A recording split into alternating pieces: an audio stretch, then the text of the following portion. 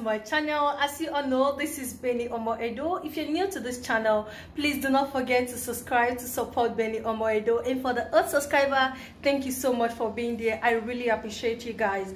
So guys, today's video is so different. Like, a friend of mine, my colleague, actually requested this video, like, oh Benny, I miss your Nigeria jollof rice, can you please make a video and send to me? I decided to post it on my YouTube page.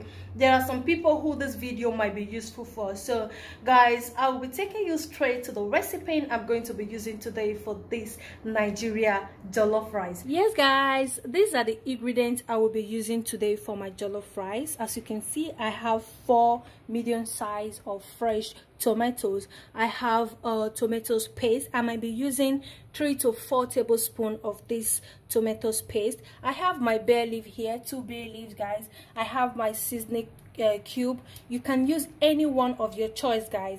And I have sweet corn. This one is optional guys, you can skip it if you don't like it. I'll be using just little in there. The remaining one will go to my salad. While I have this 4 bell pepper here guys, I have 3 medium size of onions. I will use this one, I will be blending this one with my tomatoes while I use these onions to fry my stew. This one will go for the garnishing of the jollof rice after cooking. The same thing go with the green pepper. This carrot guys, I will be using a little part of it to garnish my jollof rice, while the remaining one will go in my salad. It's optional guys, you can skip it if you don't like it. I have salt to taste here, and I have curry powder guys.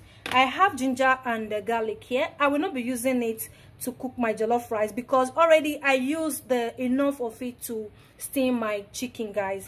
I have pepper here. I will recommend fresh pepper if you have, because I don't have the fresh pepper, so I will be using the dry one, just little of it, because my husband do not like spicy food. Then I have my rice here guys. This is the rice I want to be using today. So guys, in the blender here I have tomatoes, bell pepper and onions blend together. So guys, I have my oil in the pot, is already hot. So what I'm going to do, I will just pour these onions inside. So guys, I will just keep stirring my tin tomatoes inside. So guys, we'll keep stirring the tomatoes paste to get rid of that sour taste. Yes guys, you can see that beautiful color of that tomatoes guys. In this recipe, I didn't add any artificial color to make my jollof rice red. So now that my tomatoes is well cooked, I will just go ahead and pour the fresh tomatoes, bell pepper and onions blended together. So guys, what I'm doing now is to mix all together and cover the tomatoes to cook, to remove all the sour taste and drain off the water at the same time. Do not forget to open time to time and stir your tomatoes together to avoid burning. So guys, at this point you still have to leave it to cook. The sweetness of your jollof rice depends on how you fry your tomatoes guys. If your tomatoes is well cooked, trust me, that jollof rice will come out so sweet guys. So now I will still cover to let it cook for some minutes to dry off the water as well. So guys, at this point I've added my curry, bay leaf, maggi and salt to taste.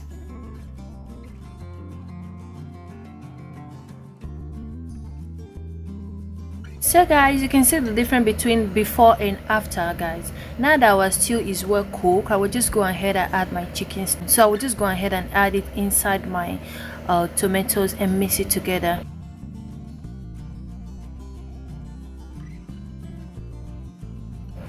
So guys, as you can see, I've been cooking this for some minutes now. I just open, and please do not forget to cook on a low heat. We don't want the stew to burn before adding in our rice. And please, I will advise you, when you're cooking jollof rice, please feel free to use wooden spoon if you have. In short, I use wooden spoon for all my cooking. I love wooden spoon so much. So I will just go ahead and add in my rice now. I already washed my rice. So guys, now that I have my rice in the pot, I will just go ahead and mix it together with my wooden spoon. Guys, I love this wooden spoon so much, like, so you can see how rich our jollof rice is guys. This is what we want. Oh, I can't wait for the finishing of this rice so you can just taste it from the camera guys. This is really rich guys. So guys, at this point the rice is well mixed. I will just go ahead and cover it to let it cook for 2 minutes. Then I will open and cover it with my foil paper to make sure the rice is well cooked with enough heat, guys, because I'm not adding any water to it. I will use the heat to finish off the cooking, guys. Just seal it with the foil paper, or if you have a kitchen paper you can feel free to use that. So guys, our rice have been cooking for some time now. I will just go ahead and open so we can stir it together.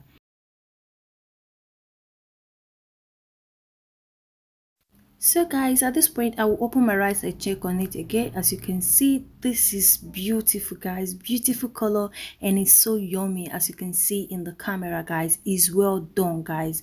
Oh my god, did you see the beautiful color? The secret is the tomatoes paste and the bell pepper, guys. I didn't add any artificial color on my jollof rice, guys. Did you see that beautiful color? Trust me, if you follow this recipe, your rice is going to come out looking sweet and yummy like this. So I will just go ahead and add my vegetable, my garnished vegetable, to finish up the process. At this point I already turned off my heat. I will just turn this rice, then we are ready to serve. Wow, this is perfect. So guys, if you like the way I make this rice, do not forget to leave it in the comment section below. Did you see how beautiful the color is, guys? And the rice is not sticking together at all, and is well cooked, delicious, yummy, guys. Oh my god. So guys, the way I made this salad, I'm going to be leaving the link in the description box below so you can check it out.